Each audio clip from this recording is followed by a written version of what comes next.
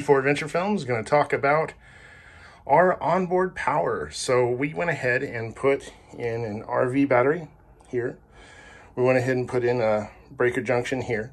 There's also a Moto smart charger there, a 10 amp smart charger, which I punched in through the wall into an outside port that I'll show in a second here. Okay, and here is the port that goes all the way through the trailer. And so when I plug this in, this just is hooked right up to that charger that is charging the battery as we speak. It's an automatic float charger, so I can just leave it plugged in all the time, and it takes care of all of our charging and battery maintenance needs. So the trailer is always ready to go.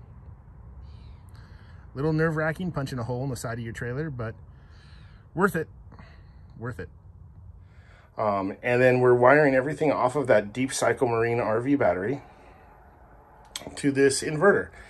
And this inverter is a 2000 watt inverter that then powers all the electrical items on the trailer. It does have this control panel, which you can hit here,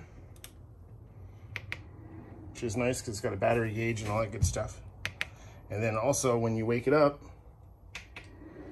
it wakes up the inverter. The inverter has a nice little panel here with all the additional information we might want to know, what load we're under, percentage remaining voltage, etc., which is handy dandy.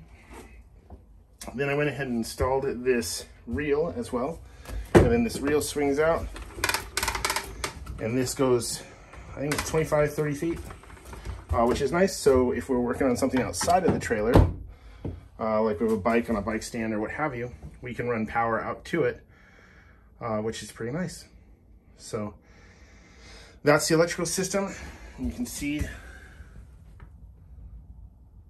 the charger, the block, RV style battery in the container, and again, the control panel for that. So again, nice little sub facet of the project. Onboard power is really, really important to us. We also power a cell phone charger, USB charger. We ride with headsets, so we need to charge those occasionally. We also have a DeWalt battery charger for powering our DeWalt tools, like the fan here, for example, so we can charge that battery as needed. The blower that we use as a broom, work light, etc. And again, then we have, of course, random outlets, and then an outlet above the workbench as well. So when we're working on the workbench, we have ready access to power right there as well. So that's the idea. So far, I've been really happy with this. Inverter's been great. Works awesome. I've been able to hook up my air compressor to it. I've hooked up a shop vac to it.